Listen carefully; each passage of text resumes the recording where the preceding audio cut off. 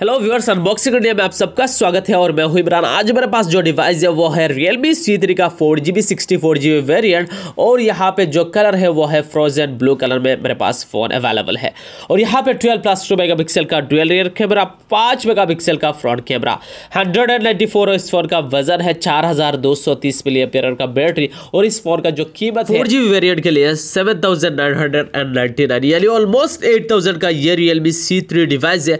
तो 8000 के हिसाब से बहुत ही खास स्पेसिफिकेशंस इसमें दिया गया है। चलिए फटाफट से इस बॉक्स को अनबॉक्सिंग करते हैं और जैसे ही अनबॉक्सिंग करते हैं कुछ इस तरह से प्रोटेक्शन के साथ में हमें Realme C3 का फ्रोजन ब्लू कलर देखने को मिलता है। जी हाँ, कुछ इस तरह से लुक से डिजाइन के साथ में हमें ये Realme C3 का डिवाइस देखने को मिल जाता है। पीछे यहाँ पे Realme का branding, dual rear camera, LED flash और पीछे कोई भी फिंगरप्रिंट स्कैनर इसमें नहीं दिया गया है। तो थोड़ा सा कमी आपको महसूस होगी जब फिंगरप्रिंट इसके पीछे नहीं दिया गया है और ना ही डिस्प्ले फिंगरप्रिंट दिया गया है इस फोन में। अगर बात करें इस फोन के रैम को लेकर तो इसमें आपको 4GB रैम, 64GB स्टोरेज या फिर 3GB रैम है, 32GB स्टोरेज, दो वेरिएंट में फोन अवेलेबल है। 3GB वेरिएंट की बात करें तो इसमें आपको 3GB रैम है, 32GB स्टोरेज और बाकी जो भी स्पेसिफिकेशन सेम है, लेकिन प्राइस यहाँ पे है 3GB वेरिएंट के लिए 7000 है। जी हाँ, 6990। और यहाँ पे देख सकते हो इस फोन का जो डिस्प्ले है काफी शानदार है, अच्छा ग्राफिक्स के साथ में भी डिस्प्ले आता है। 6.5 इंचेस का डिस्प्ले है और वाटर ड्रॉप स्क्रीन है।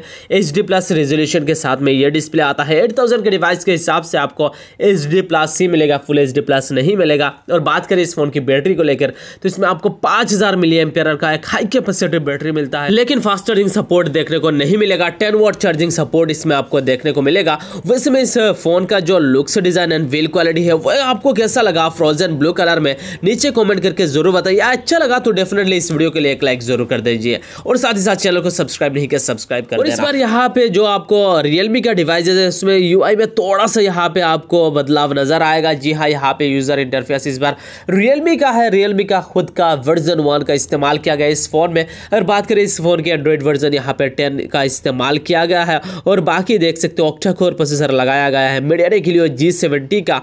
और जो परफॉर्मेंस मिलेगा 3GB रैम है, 32GB स्टोरेज या फिर 4GB 64GB एंड्रॉइड 10 और बाकी यहाँ पे UI सिस्टम जो वर्जन 1 का इस्तेमाल किया गया है Realme का, उसके साथ में बढ़िया परफॉर्मेंस आपको देखने को मिलेगा।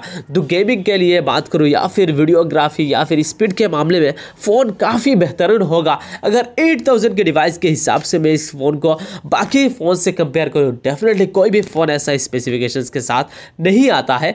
तो मेरे ख्याल से 8000 के डिवाइस के हिसाब से ये फ़ोन बेहतरीन है। अगर आप इसमें कैमरा देखोगे तो डेफिनेटली और भी ज़्यादा खुश हो जाओगे। ये रहा 5 मेगापिक्सल का फ्रंट कैमरा, लेकिन क्वालिटी जो है बेहतरीन है। और जो रियर कैमरा मिलता है उसमें आपको 12+2 मेगापिक्सल का डुअल रियर कैमरा मिलता है। और फोटोग्राफी के मामले में मैं कहूँगा 8000 के डिवाइस के हिसाब से बहुत अच्छा काम किया गया है इस फोन में। और डिस्प्ले भी बड़ा है, यहाँ पे बैटरी भी काफ़ी बड़ा आपको मिल जाता है। और यहाँ पे जो आपको प्रोसेसर मिलता है MediaTek G70, काफ़ी गजब का परफॉर्मेंस आपको इस फोन में देखने को मिलेगा। तो यही है इस फोन का फर्स्ट लुक्स और अनबॉक्सिंग।